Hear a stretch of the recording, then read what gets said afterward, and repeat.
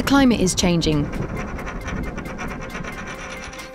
What we build and what we finance can be part of the problem or part of the solution.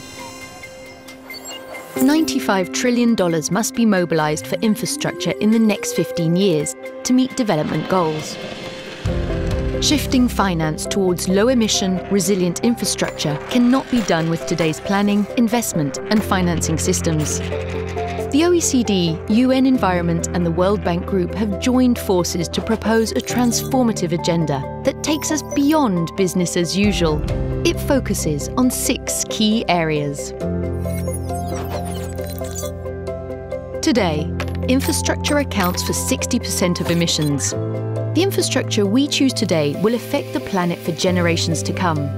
Countries need to align current decisions with long-term climate plans, plans that only 10 countries have developed to date.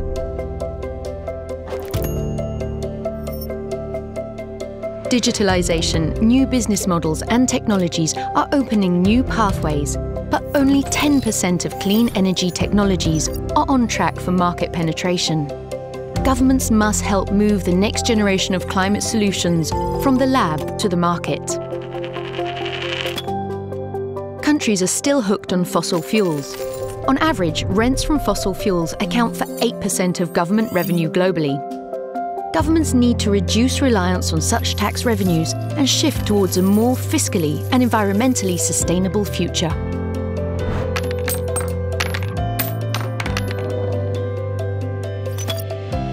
The financial sector must evolve.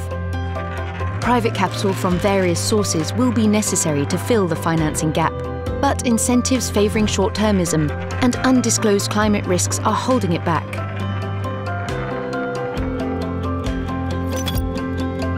Multilateral development banks are an increasingly important source of climate finance, committing $35 billion in 2017. Clearer, stronger mandates could amplify their impact. 70% of us will live in cities by 2050, but city governments need the capacity and financing means to invest in sustainable urban forms. Only coordinated action across all of these areas will deliver the transformation required to meet the climate challenge.